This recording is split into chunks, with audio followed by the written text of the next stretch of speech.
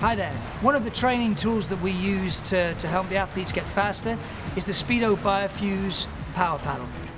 We use this in training for a variety of different stimuluses. As you can see by these ones, these are the big ones. There's different sizes. Liam has the medium, wave Liam. Liam has the medium size on, and that's probably a size that suits Liam a little bit better because he has little pygmy hands. You use these for upper body strength in swimming, or a lot of swimmers do. It obviously provides extra resistance on the upper body.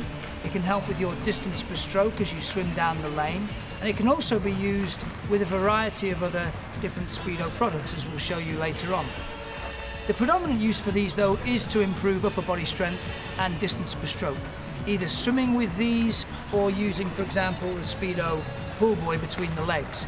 It's a bit of a common misconception that the pull buoy and people just using a pull buoy is a resistance form of training for the arms. Actually, just using the pull buoy alone without the Biofuse paddles is actually an easier way of swimming. It lifts up the body, makes the hips higher in the water, stops the legs dragging along the floor, and certainly someone like Liam uses it a lot for a lot of his lower level aerobic training. He's able to swim more meters more comfortably by using a pull buoy. It's actually very rare to see Liam without a pull buoy or his fins on, isn't it, Liam? Love the kit. Oh, a kit. Loves his kit. However, going back to the paddles, the easiest way to use them is for distance per stroke. So we tend to do it with a pull buoy and the paddles, which Liam will demonstrate in a second. You can also use them in the swimming stroke.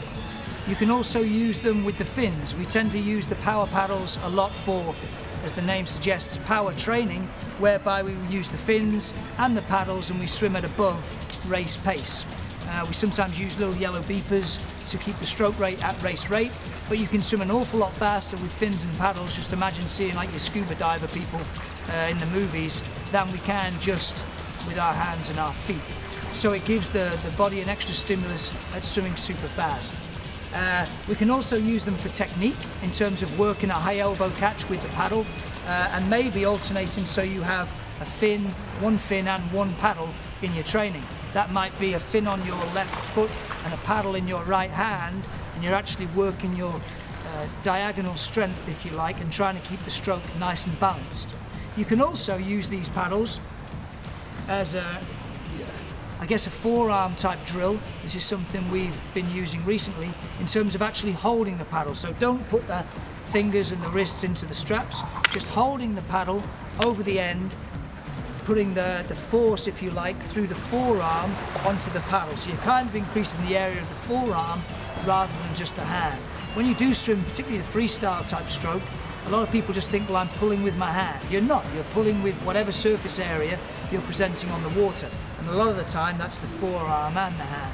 Now, if we were to hold the paddle like this and try and swim, it's almost like doing a fist drill whereby you lose the feel of the water in the hand, but you gain an awful lot of power through using the forearm. So that's a more advanced way to do it. You can do that again with either just a pull buoy between the legs or just swimming, or again with the fins. Paddles of this size, so the power paddle, can also be used in kick sets. You could use it to almost, look at the size of this one, I can pretty much sit on this and surf. But you could actually lie out on this paddle like so and side kick along using this paddle for balance. So there's many different ways to use the Speedo Biofuse paddle, more than just than what it says on the tin probably. Now you guys will be just as creative as me and can probably come up with another 10 different things, but hopefully that'll give you something to get started on. Okay Liam, so we're just going to work on the distance per stroke. So if you can pop the pull buoy in as well as using the power paddles. Just swim with a nice balanced stroke, working on the distance per stroke and trying to get that nice high elbow on the freestyle technique.